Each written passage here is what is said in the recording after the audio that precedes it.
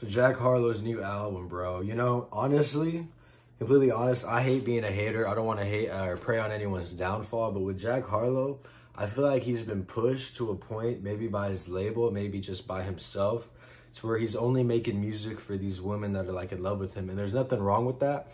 But like, I don't think I'm ever going to have the same love for Jack Harlow as I did like with, you know, What's Poppin' and the Tyler Hero era. And it's not because I don't like him as a guy. You know, I think he's a cool guy. I mean, if anyone should have fame, you know, he's one of them. He's smooth, you know, there's a lot of memes about him.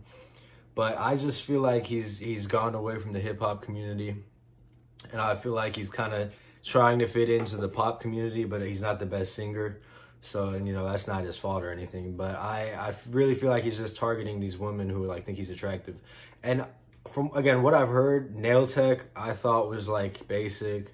First Class, I thought had a cool, really cool, catchy chorus, but like his verses were whack. Like honestly, his verses weren't good. I don't know. I just really feel like he's gonna go down to he's kind of starting his descent into like subpar pop music and like subpar rap music. So yeah, that's really my thoughts on the new album. I'll keep doing more of these videos because it's been a while. I've been gone. I'm trying to change up the content. I'm gonna be doing a lot more stuff.